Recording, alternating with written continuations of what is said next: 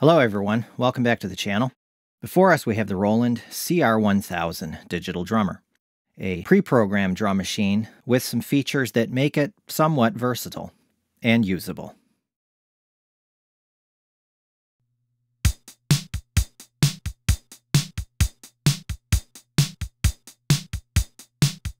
And you have a grid system, and you can go through and see the variations.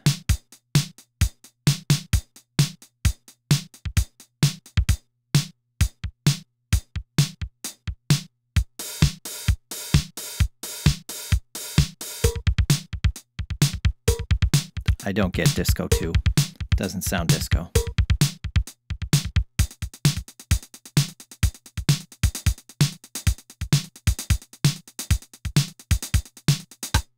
The middle row sucks, so we're going to skip that.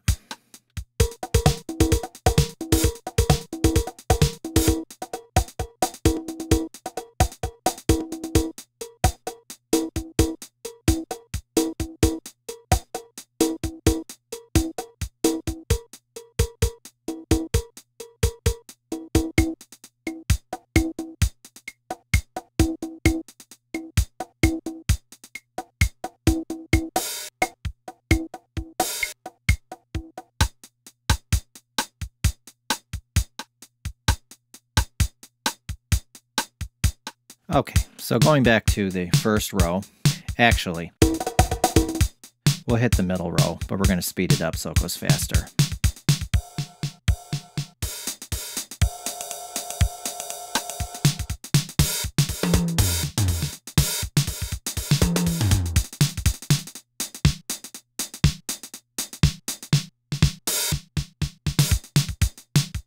Okay, so back to the first row. One of the things that goes under the radar with this machine, and I don't know if a lot of people know this, but when you change any of these settings, the changes follow the pattern even after you've left the pattern. And the easiest way to demonstrate this is by adjusting the shuffle to a usable level. And then I'll go to a rock 2. Okay, you see rock 2 is not shuffled. Rock 3 is also still not shuffled. So we're going to adjust this again.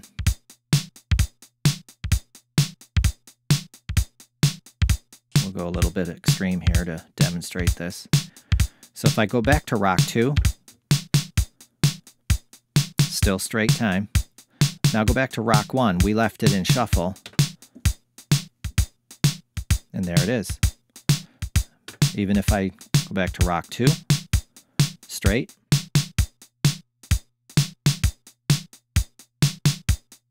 Go back to rock 1. It remembers that it was shuffling the last time we played it. So all you got to do is just touch it again, and it goes back to straight time.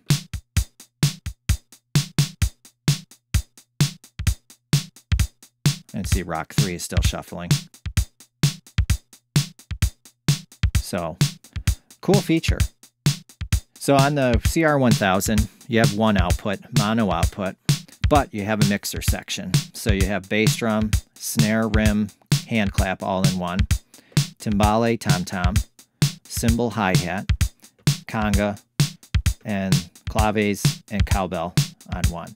So we're going to hit the clap, because you can add hand clap to any one of these independently. But it's also, so if we adjust that level, obviously we're going to lose our snare, rim, or hand clap. So on each one of these, you have a variation. And the cymbals are awful on the CR-1000. So if we shuffle this one, and then turn off the variation, we're still straight time.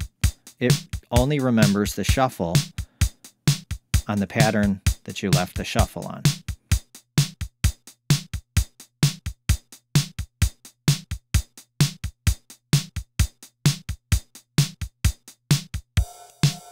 Still shuffled.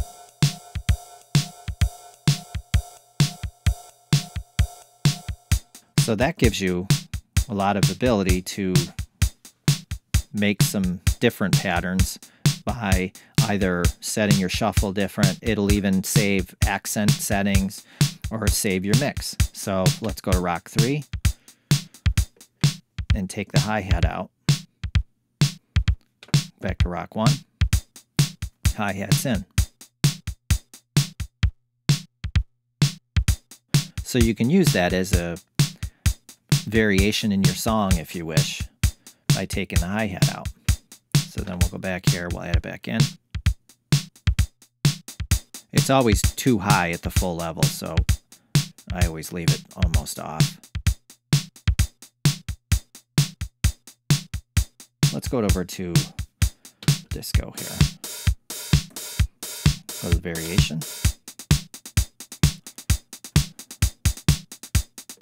Take that out.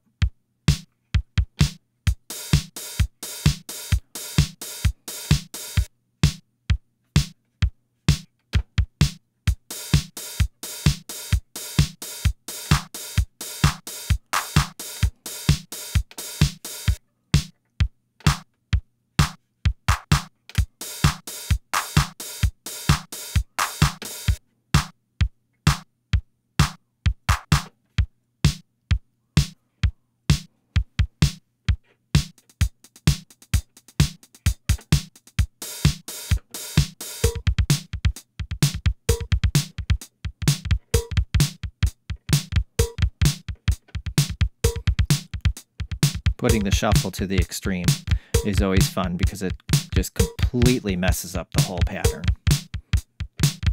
But it can actually have some use if we go back to rock, go to samba. You can change the samba into a straight time so it can be a variation on rock by, let's take out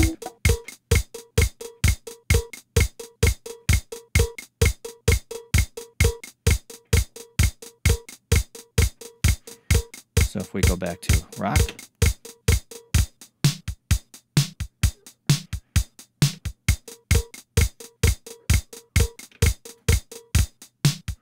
so you can kind of use it as a drum fill. So let's speed this up.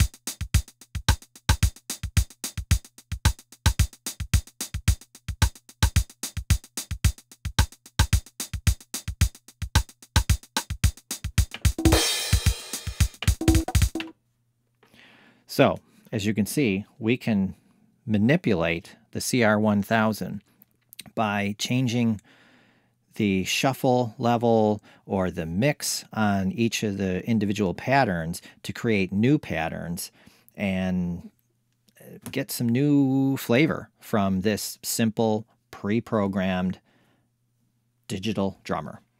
So these are a lot of fun. And I got this one on eBay for less than $100. And actually, it came with a little DJ mixer. It was thrown in for free. So for 85 bucks, I got this and a Audio-Technica DJ mixer. A lot of times these go for a little over 100, maybe $150. This one, perfect condition. Can't complain. Very fun machine. Sounds good. It has the similar sounds to the 505 by Roland. It's punchy. I always leave the accent up almost full or full. Otherwise, as you can see, it's pretty flat and there's no life in it. So always leave that accent up. And of course, remember, that also remembers that level.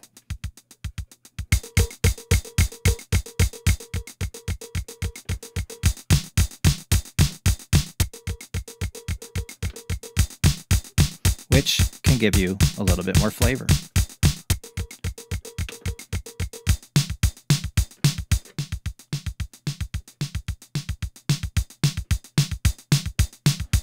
Nice punch.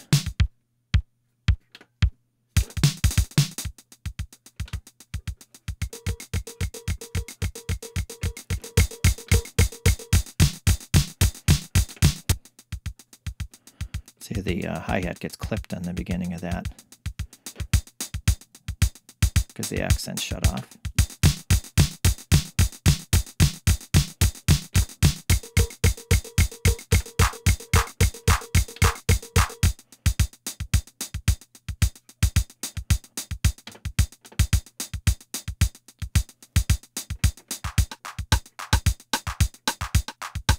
It remembered that I turned the snare or the rim off, so we couldn't hear those claps.